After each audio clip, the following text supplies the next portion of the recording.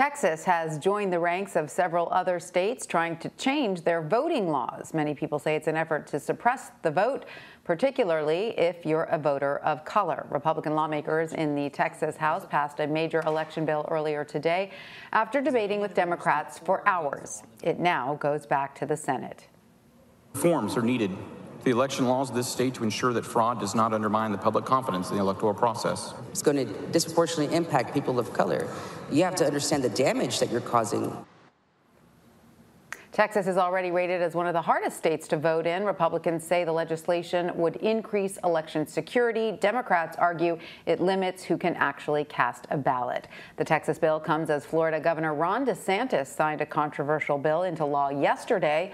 Opponents have filed multiple lawsuits to try to stop the Sunshine State's new voting restrictions. For more on all of this, let's bring in CBS News political reporter Adam Brewster. Hi, Adam. So tell us a little bit more about what this new proposed legislation in Texas actually does, and how does it compare to the Florida bill signed into law yesterday? So this is a bill that originated in the House and is now advancing through originated in the Senate. It's going through the House, and it's going to have to go back to the Senate now. And what it does is it puts in some criminal penalties for, things throughout the election or voting process. Many of those penalties were removed or softened last night during an amendment process that kind of saw the bill go through some rather significant changes. There are protections that the bill originally had for poll watchers and allows them to see certain activities and make sure that they are close enough to see stuff.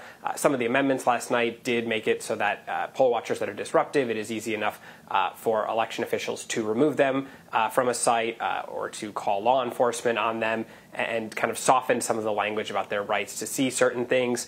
It also goes after election clerks and their ability to send unsolicited absentee ballot requests. They would not be able to do that under this law. That's something that the clerk in Harris County, home to Houston, had pushed. Texas, though, does have very strict rules about who is allowed to vote by mail in that state. You have to be 65 or older, disabled, or otherwise out of the county, essentially, in order to vote by mail. So it's not a no-excuse state. The Florida bill, though, went after some of the things that, aspects of voting and the way you can request and return your mail ballots. There are limits on hours that drop boxes can be accessed, and it tightens the rules a little bit around where they can be placed. There are fines for election supervisors who don't follow that law. There's ID requirements for absentee ballot requests. They have to be, if you want a mail ballot, you have to vote by or ask for one every 2 years, every general election cycle, rather than every 4 years, which you would have normally had 2 general election cycles. So they get a slightly different tactics in terms of what they go for. But at the end of the day, voting rights and civil rights groups have said that these are bills that will make it harder for voters of color, for older voters, for disabled voters to cast their ballots. The Republican governors in those states have said this is just about keeping up, making sure that our systems continue to improve. Right. So I want to delve into a little bit more the question of why do this and why now, because, as you know, former President Trump won Texas pretty handily in 2020. Texas still is a red state. It doesn't appear that the Republicans need a lot of help there. So what is this really about? Well, this is an issue that has just animated all aspects of the Republican Party.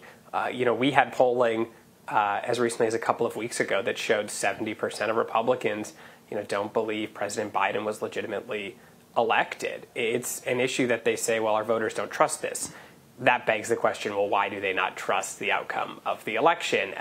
And then you can certainly look at many of the things that were said in the wake of the election by the former president and his allies. But Caitlin Huey-Burns and I reported back in March about how this has hit the national party level, this has hit the state parties, this has hit the local activists, that this is an issue that Republicans have really rallied around. And that was a time where the Republican Party was a bit more fractured over how to handle the former president in the wake of the attack at the Capitol on January 6th. And this election reform issue was something that they were all really able to rally around. And we've seen few lawmakers in these states that have passed bills vote against or speak out against what the bills are doing. So, for the Republican governors, Governor Ron DeSantis and Governor DeSantis signed his bill yesterday. Both of them talked about how well they ran their elections in 2020. But for them, this is, the message has been, we just want to keep making improvements. We don't want to sit back and rest on our laurels. That's something that we've heard from Governor DeSantis. All right, Adam Brewster, thank you so much. Thanks, Tanya.